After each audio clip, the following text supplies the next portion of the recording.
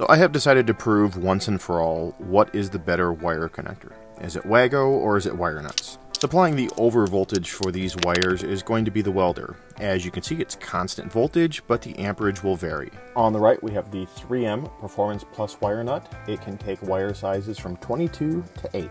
The Wego on the left can take an 18 to a 12 gauge wire. As you can see, the Wego failed first, and more than likely you would have a fire before you would have a failure on these. Next up, both Wegos. One will hold 6 wires, one has the ability to hold 2 wires. On the right, that can take a 24 to a number 12, and on the left, it can take an 18 to a 12. Now these are only going to be listed for 20 amps, and I'm taking them well beyond that. In order to introduce failure on these connectors, I run at 100 amps for 5 minutes, and then for the next 3 minutes I run it at 150 amps, and if it still doesn't fail at that point, then I crank it up to around 200. Next up, we both have Wegos that are 2 spaces, one with the lever and one with the standard push-in connection. Start the test on the next one, and it fails at about 150 amps. Failure happened at about 7.5 times the amperage that these things will be rated for. I realize that this isn't a true real-world test because these should never see 150 amps, but it's more or less to see which type of connector will fail. When doing these larger Wegos, I do put them at opposite ends of the wire nut. Once again, start the test. And this test was about 10 minutes long. It ran at 100 amps just fine, 150, and we had to crank it up to almost 200 before we introduced a failure. These tests kicked out some horrible fumes, so I had an exhaust fan running the entire time, which was sucking all the fumes outside. And on this particular test, we had the Wego on the left that eventually failed.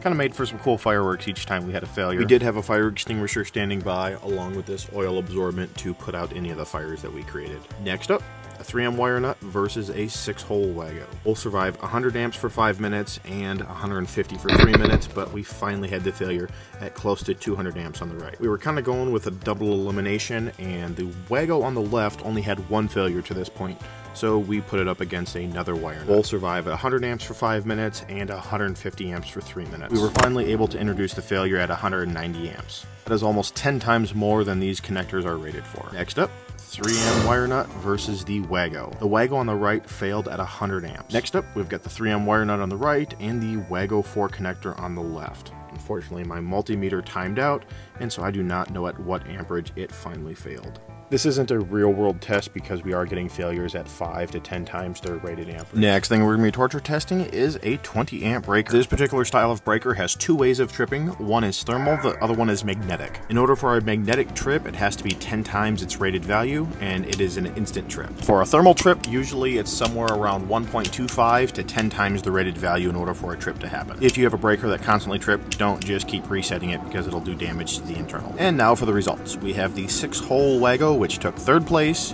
the 4-hole Wego took 2nd place, and in 1st place we have the 3M wire nut. I know people will disagree with the results, but let me know what other type of connections I should try next. This is our graveyard of failures that we had, and surprisingly we only had one of them where the wire failed and neither of the connections failed. And because I had an open flame in the shop and I didn't want to hang around for an hour, I just constantly checked the security camera footage to make sure I wasn't burning down the shop. So, done with this, and on to the next project.